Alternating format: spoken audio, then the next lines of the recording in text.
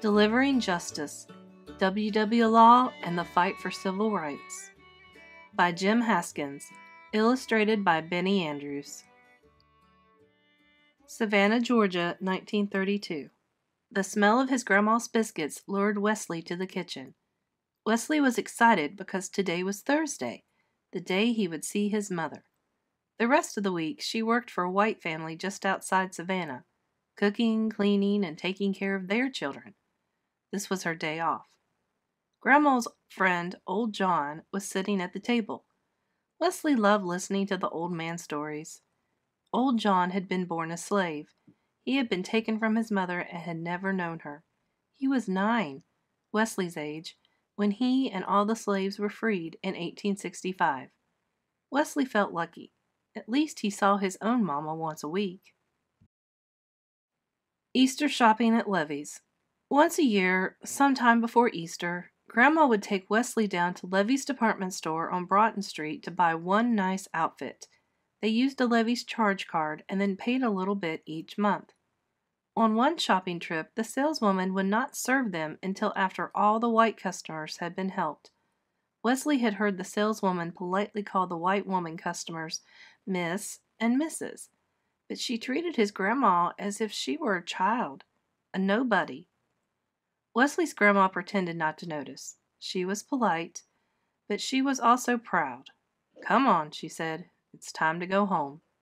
They left the store without buying a thing. Segregation. Back then, black people weren't treated as well as white people. Most of the time, they were kept segregated from whites. Wesley went to a separate school for black children. He had to drink from water fountains marked collared.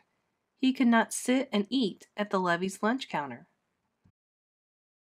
His grandma's prayers. Sometimes Wesley got angry that black people were mistreated and that no matter how hard his mother worked, they were still poor. But his grandma was always there to talk with him.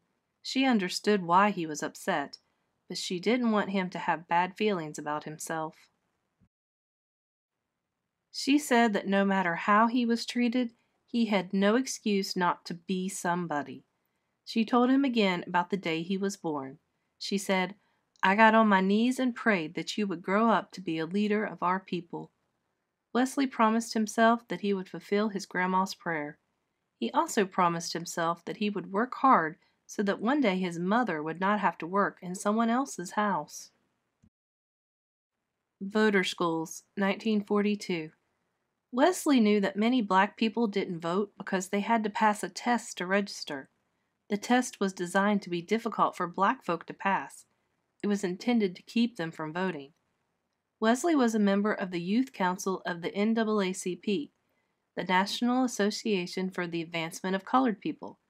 The Youth Council started a special voter school in the basement of a church. With his friend Clifford, Wesley talked to everyone, even passers-by, about voting. When he found someone who, scared by the test, had never registered to vote, he took them to the voter school. When they felt ready to take the test, Wesley went with them to the courthouse and stayed until they were registered. With Wesley's help and encouragement, many black people in Savannah became registered voters. Working as a mailman, 1949. After college and the Army, Wesley wanted to be a teacher, but because of his membership in the NAACP, no one in Savannah would hire him. So Wesley became a mailman. The Postal Service hired qualified people regardless of their color. As it turned out, this job suited Wesley just fine. "Good morning, Miss Sally Lawrence Jenkins," Wesley sang out to a young woman in her garden. "Here's a letter from your sister." Wesley liked to address people by their full names. He could trace a person's history in their name, and history was important to Wesley. "If you don't know where you've been, how do you know where you're going?" he loved to ask. At the NAACP office, February 1960. After work, Wesley spent long evenings at the NAACP office. One night, he was visited by a group of students who were excited about what was happening in Greensboro, North Carolina.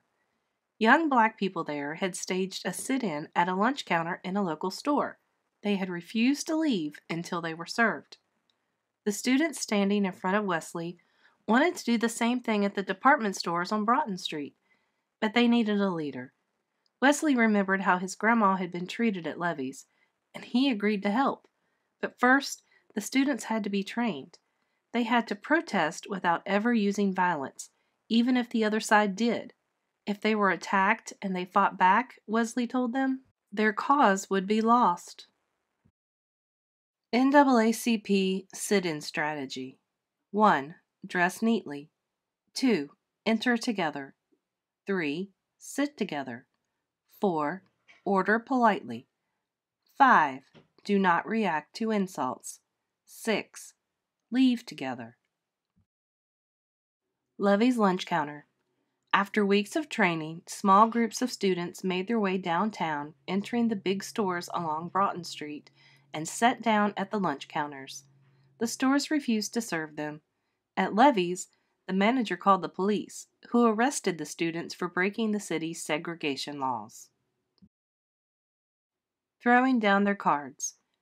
Wesley called a mass meeting the next Sunday at the Bolton Street Baptist Church. People filled the pews and balconies. Wesley opened the meeting with a hymn.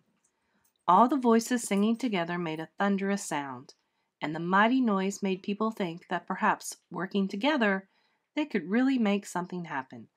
Wesley spoke about the arrest of the young people at Levy's. He said that things had to change, and he asked if people were ready to fight for their rights. Someone shouted, "I'll never shop at that store again." Then someone in the balcony threw down a Levy's charge card. Soon, everyone was tossing charge cards into a big pile in the church. The boycott begins March 17, 1960. The next morning, Wesley led a group downtown. They carried baskets full of charge cards. At Levy's, Wesley and his group dumped the baskets of charge cards onto the sidewalk. Then Wesley announced that no black people would shop at any store on Broughton Street until they were treated equally. The Great Savannah Boycott had begun. Picket lines. Wesley and the other members of the NAACP organized a picket line every day in front of Levy's. White people yelled and jeered at the protesters and tried to force them off the sidewalk. But day after day, the protesters returned. One day, a large, burly white man punched one of the demonstrators in the face and broke his jaw. But everyone remembered what Wesley had taught them. They didn't yell or fight back, no matter how much they wanted to. Wesley organized other protests. There were kneel-ins at the white churches on Sundays and wade-ins at the all-white beach at Tybee. Wesley wanted to end segregation everywhere in Savannah, in libraries, theaters, public pools, beaches, and restrooms, as well as at lunch counters. Talking about peaceful change. Large meetings were held every Sunday at different churches. Protesters talked about their activities. Some gave fiery speeches. The meetings became so popular that no church was big enough to hold everyone who wanted to get in. For a year and a half, no one from the black community shopped on Broughton Street. Wesley walked down the street and started counting. 1, 2, 3, 4, 5 going out of business signs. The white store owners couldn't stay in business without black customers. When he delivered mail to white people, Wesley told them how much he loved Savannah. He wanted the city to be a better place for everyone. They respected Wesley. They saw how peaceful and committed to change the protesters were. Little by little, more and more white people began to sympathize with the protesters.